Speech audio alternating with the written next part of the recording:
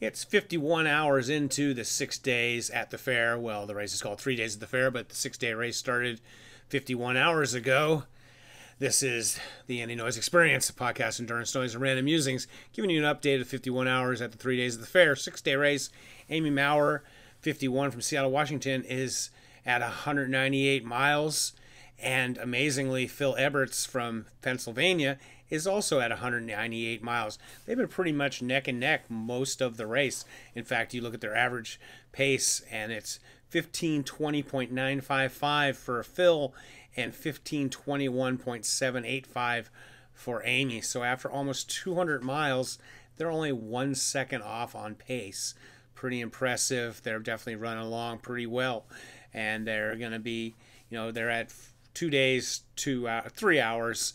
And second place in the women is Glenda Hernandez, a youngster, 26. That's super young for these multi-day races. Indianapolis, Indiana, she's at 130 miles. Third is Darlene Kress, Indian Trails, North Carolina, 57 years. That's how old I am. And she's at 129. In the men, it's Phil at Ebers at 198. Jim Cook is at 137. He's 55 from Pennsylvania. Gary Ferguson is also from Pennsylvania, and he's at 125 miles. My buddy Bill Heldenbrand, 74 from Florida.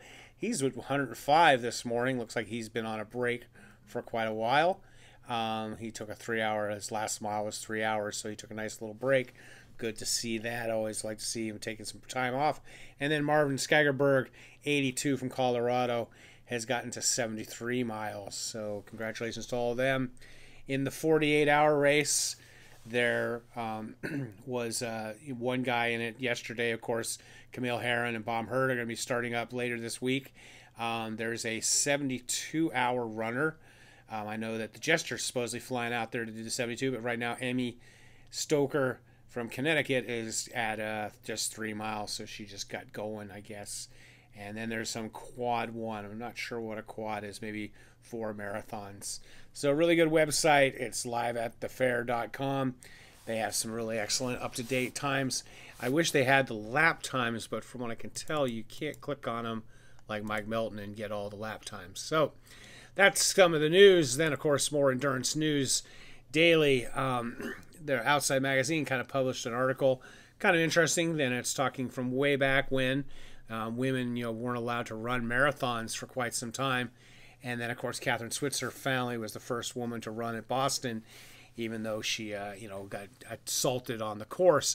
But one thing that got lost in history was this lady named Maureen Marcusco.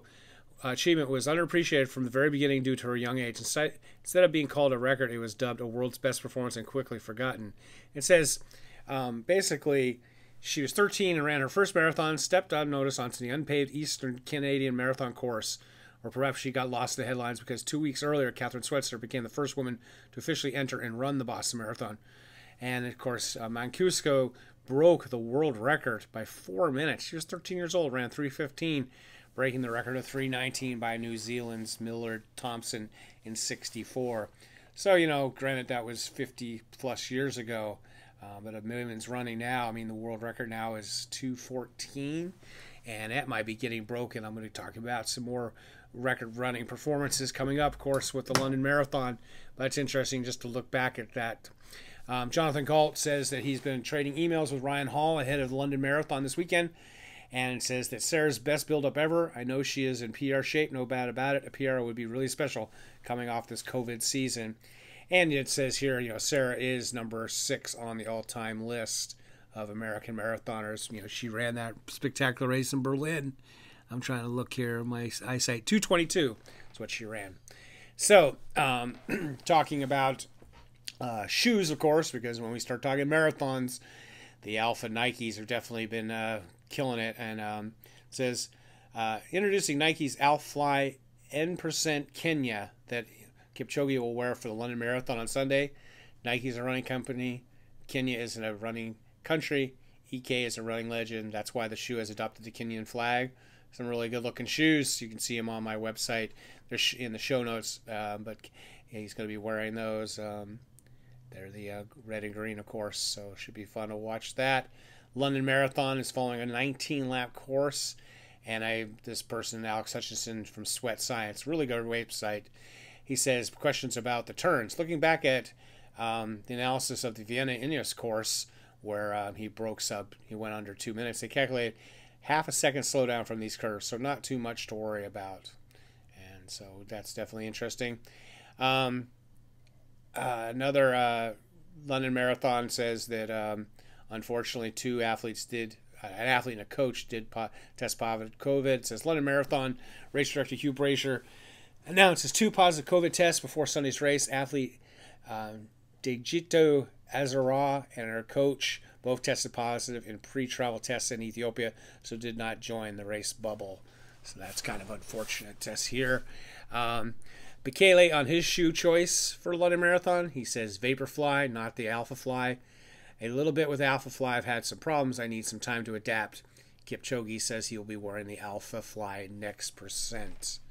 So that should be a really great race. Looking forward to watching it. And then speaking of other races that are coming up in this fall, I guess they're going to have these races look ridiculous. Way better than a typical World Marathon major. You're going to have the Valencia Marathon coming up in December, and you're going to have the Tokyo champ ran 2:02, the Boston Chicago champ, and then a world champ in the men's marathon, Legese, Cherono, and Desisa.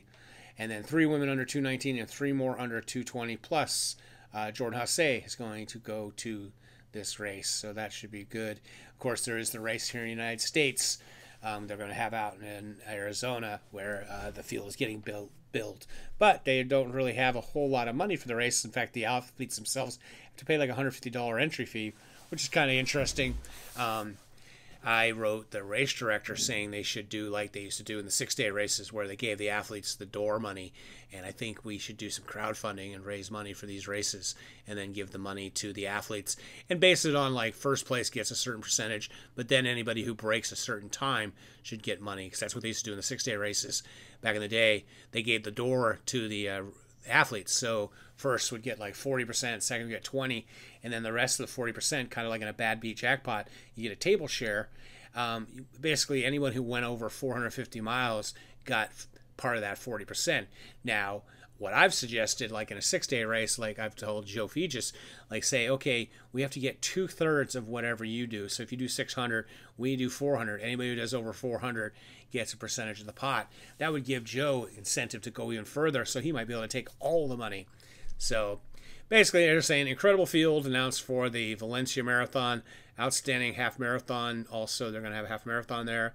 And it says, and that's just the marathon. The half marathons are also loaded with debuts from Kiptorot and Gade. Gade, I remember watching in the World Championships, phenomenal athlete. Circle December 6th on your calendar right now, because these will be races worth getting up early for. And then there's some more news. Great news with road running. It says World Athletics announces 2023 will be the first year for the World Athletics Road Running Championships. About time. Featuring championship races in a half marathon, 5K, and potentially a road mile. Road mile would be really cool. Mass races will also be held alongside the elites for more people to get involved. That's if we get this COVID under control. And that will definitely be pretty exciting to see. Then it says that, so if you're keeping track of all the events that are coming up, 1992 to 2005, we had the World Half Marathon Championships. Then 2006 to 2007, we had World Road Running Championships. 2008 to 2022, it was World Athletics Half Marathon. And now we're back to like 2006 World Athletics Road Running Championships. So pretty exciting. Says that the cross country in 2021, of course, has been moved.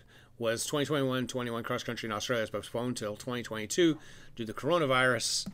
Yeah, because cross country is always like held in February or March, which is interesting now. The NCAA is going to hold it then, but that's when the Worlds have always been. It says World Athletics also says World Cross Country will be moved from odd years to even years in 2024 to align with the Olympics.